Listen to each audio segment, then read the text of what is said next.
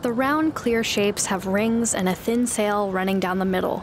They're called velela, or by-the-wind sailors, and they're washing up all along the west coast. Velela are a zooplankton that live at the air-sea interface. They have a characteristic chitinous sail, and because of that sail, they often get blown ashore in times of high shoreward winds and currents. Anya Steiner studies zooplankton like the velela at UCSD's Scripps Institution of Oceanography. Fresh lab samples show the bright blue color they have when they're alive.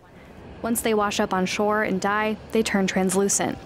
We tend to see them either in the spring or fall, but velela strandings are super hard to predict. They're really ephemeral in nature. It all depends on whether or not we get all these factors lining up. Along with shoreward winds, there has to be enough nutrient-rich water flowing up to the ocean surface. Velela catch their prey with tiny tentacles dangling from their bodies. Their predators include violet snails and ocean sunfish.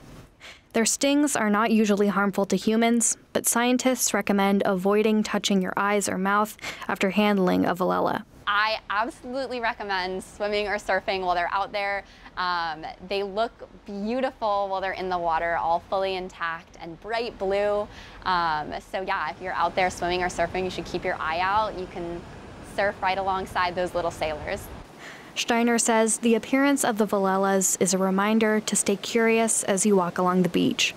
A window into a hidden world when conditions are right to bring it to shore. Katie Anastas, KPBS News.